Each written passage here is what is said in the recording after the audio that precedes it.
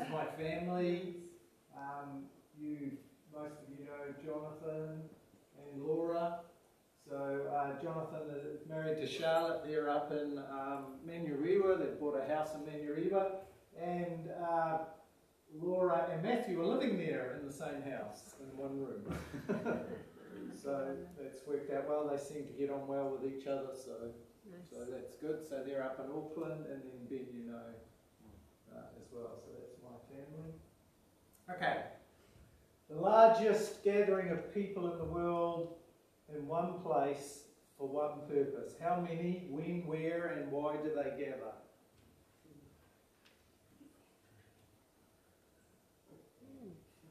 How many? Where? Well, let's start with where. You should be able to guess that because of where I've been. It's in India, yeah. It's in India.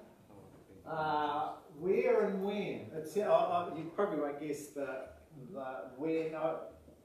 Kenneth, you might be able to fill it. It's every 12 years. Ganges. Yep, it's the Ganges River, that's right. It's the Mahakumbh, they call it. There it is, there they are. So they call it the Mahakumbh, the big celebration. Is it closed for coronavirus?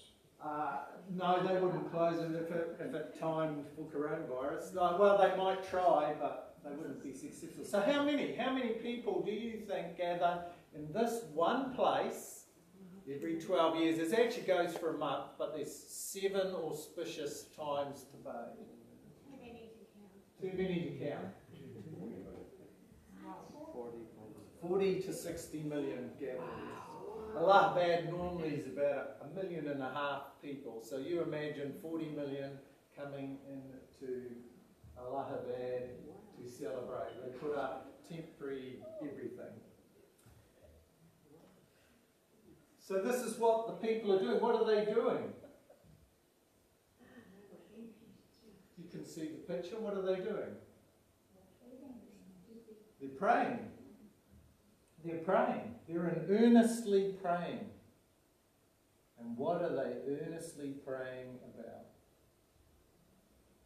Why do they bathe in that? It's all to do with karma, but if we were to put it in terms we might understand, they are praying that God will take away their sins. All the wrong things they do.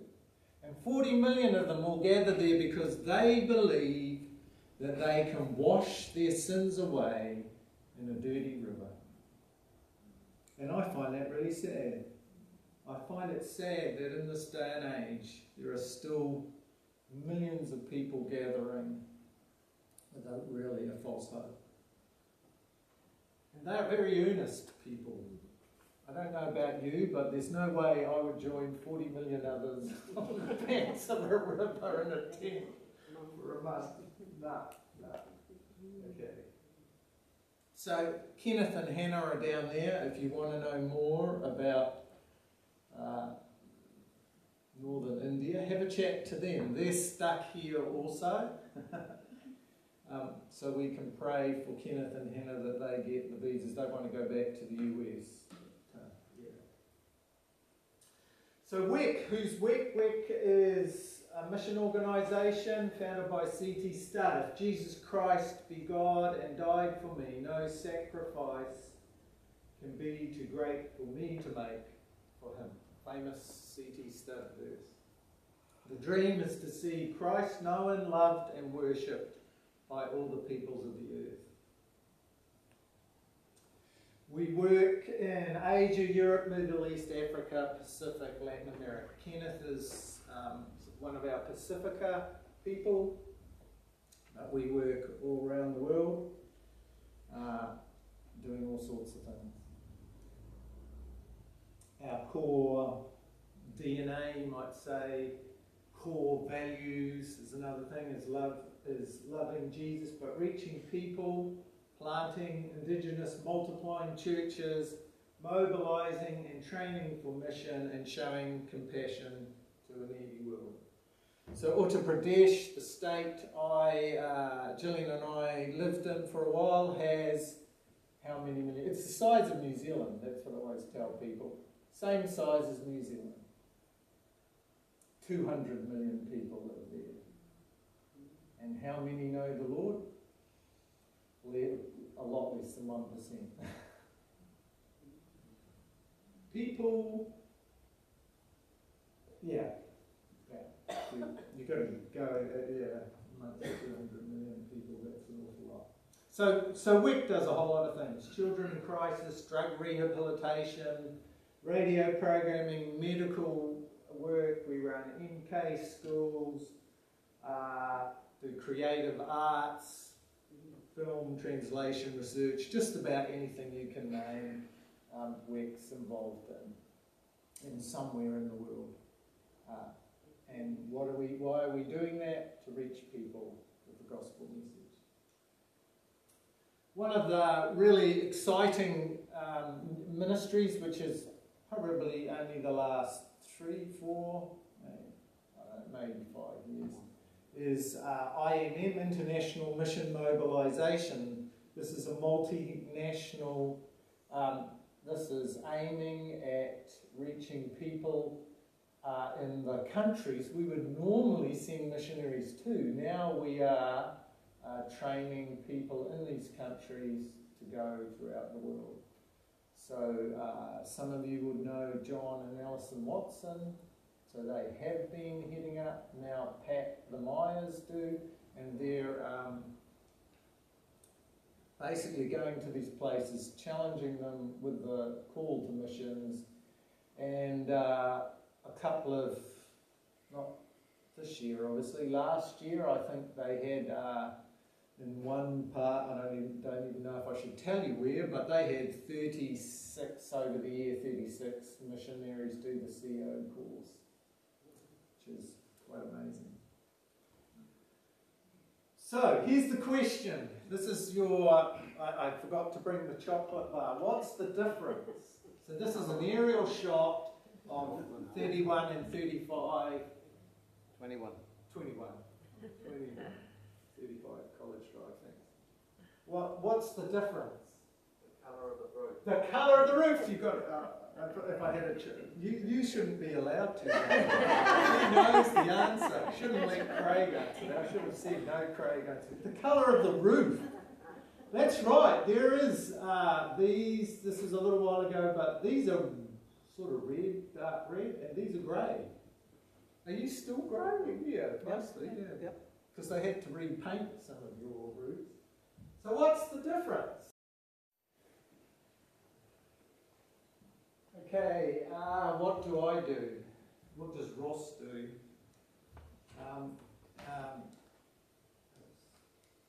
So my one of my jobs is heading up the mobilising team, and I imagine many people say, so what is mobilising? So we send the teams. There's about 4 of us, but we're not. I don't think any of my. A couple of us are full time. Anyway, there's 4 of us on the team. So we did, but temporarily halted, send people around the world on short-term mission trips. We are committed to working with the local church, in other words, mobilising people for mission, but also equipping the New Zealand church to reach out to those coming here, especially those from overseas.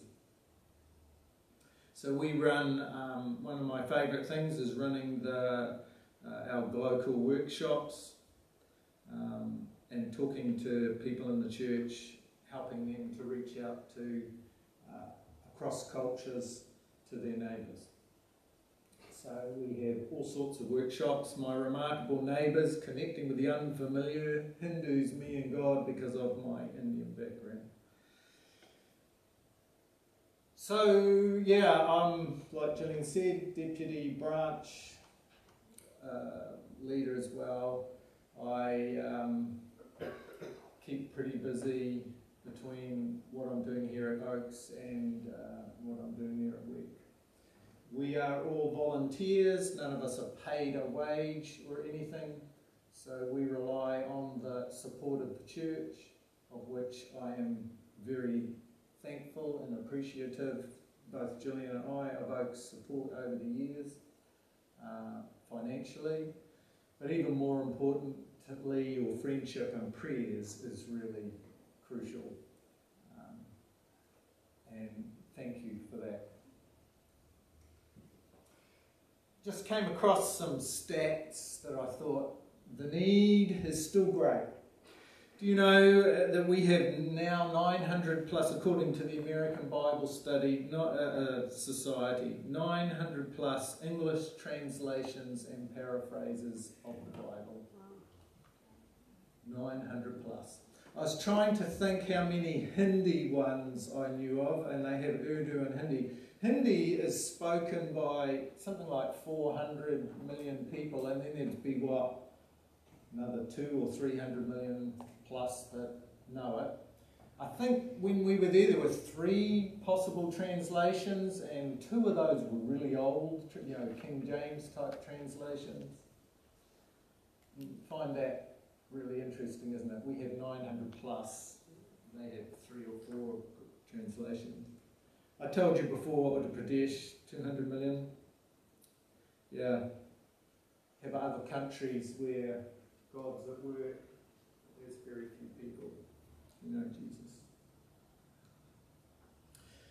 So I thought I would finish, for those of you who are waiting for the sermon part, I would finish with a word. It's something I've been wrestling with the last little while. Success in the Christian life. What is it? How do we measure it? Should we even measure success in the Christian life? And it was brought upon by this. I didn't put the 3 questions there. What is it? How do we measure it? Should we even measure success as Christians? And I was prompted to think about this. Well, I had been thinking about it, and then I read Deuteronomy chapter 3. At that time I pleaded with the Lord and said, O sovereign Lord, you have only begun to show your greatness and the strength of your hand to me, your servant. Is there any God in heaven or on earth who can perform such great and mighty deeds as you do? Please let me cross the Jordan to see this wonderful land on the other side, the beautiful hill country and the Lebanon mountains. So who said this? Moses. Yes, Moses said it. So why did Moses not enter the promised land? There has never been another prophet in Israel like Moses, that's what the Bible tells us, whom the Lord knew face to face. Why would God deny faithful Moses entry into the promised land? Here was a humble man of God, diligent in what he did, and yet the desire of his heart was not granted. I put here, did it come down to one moment of folly? Because if you read some of the accounts of Deuteronomy, that's what it seems. Because that one moment of folly, you might say, is, well, I'll speak for myself, as I make mistakes all the time. Did Moses make one mistake, and because of that he was denied entry to the promised land? Deuteronomy 32 says, for both of you, that's Aaron and Moses, betrayed me with the Israelites at the waters of Meribah at Kadesh in the wilderness of Zin. You failed to demonstrate my holiness to the people of Israel there, so you will see the land from a distance, but you may not enter the land I am giving to the people of Israel.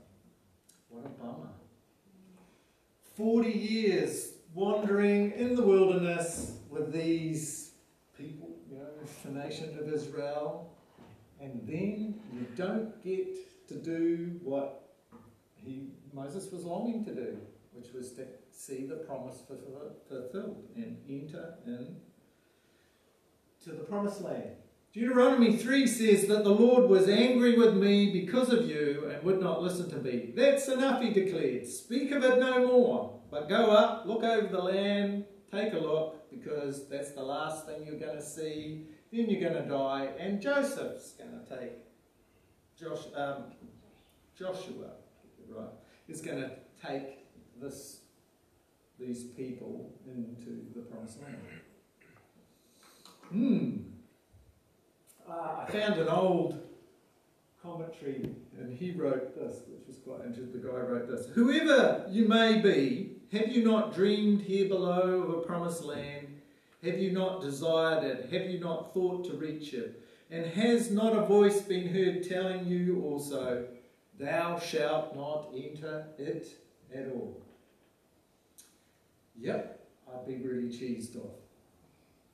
Moses' fate is painful, even tragic. Standing before the people, he is so steadfastly led, he prepares not to shepherd them triumphantly into the promised land, but to install a new leader who would bring them to the destiny. It is, for Moses, a moment of enormous sadness.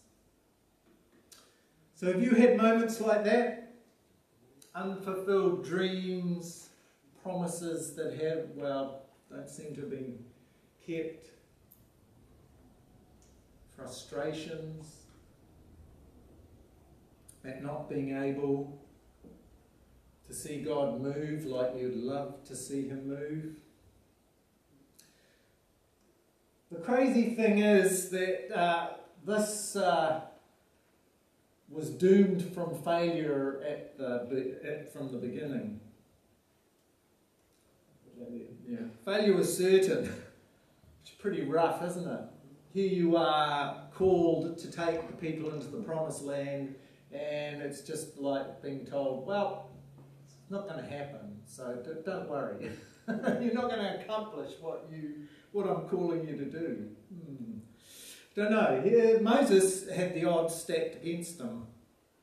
In Deuteronomy 33, Moses himself says, "Israel is a senseless nation, the people are foolish, and they are without understanding." So this is the whole generation that's going to pass away before Moses is able, before they can go into, that's 40 years. But it's interesting, we read also that Moses lacked one other thing. Unlike his predecessor Abraham. And we read of this in Numbers 11, not only in Numbers 11 but several. This is one example. This would not be the final time that Moses did not put his trust totally in God. But Moses responded to the Lord, "There are 600,000 foot soldiers here with me, and you say, I will give them meat for a whole month. Even if we butchered all our flocks and herds, would that satisfy them? Even if we caught all the fish in the sea, would that be enough?" Then the Lord said to Moses, "Has my arm lost its power? Now you will see whether or not my word comes true." Moses did not put his trust totally in God. He was, in fact, you could compare him to Abraham. Abraham, what was accounted to him? His righteousness, his faith. So, application for us. The journey of a lifetime, perhaps the biggest single hazard of our lives, that's your life and my life, is mistaking the small story for the big one. Letting all our energy, enthusiasm and intention get consumed in those good stories at the expense of the best and most important. What is the most important story? Who you are becoming. Your journey to become your true self, the person God knows you to be. That is the journey of a lifetime, and that will last forever.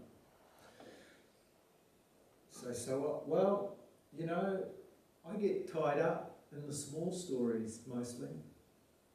I look to the small stories and I judge my success or failure by what's going on here and there. Youth group. How many kids are coming to youth group? Well, does that really matter?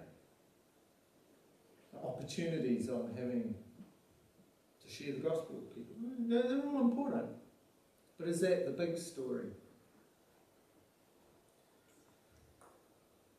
Moses had to do faithfully what he was called to do and abandon the outcomes to God. We are called to do what God has called us to do and leave the outcomes up to Him. Success is all about faithfulness to the Lord. It's not about what you are doing, but about who you are becoming. That's really hard. Well, for me, I find it really hard. Because I constantly, compare myself to other people. But each of us has a call from God.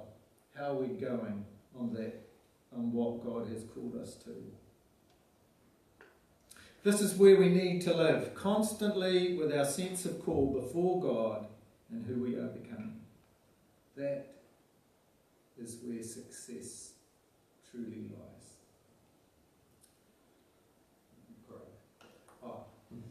Lord, I thank you that you do call us.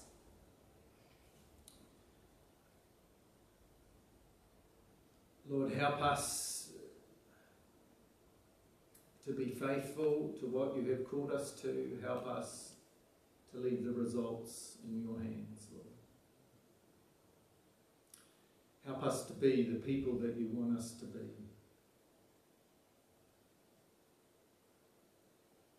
Thank you, Lord. Thank you, Lord, that you are with us.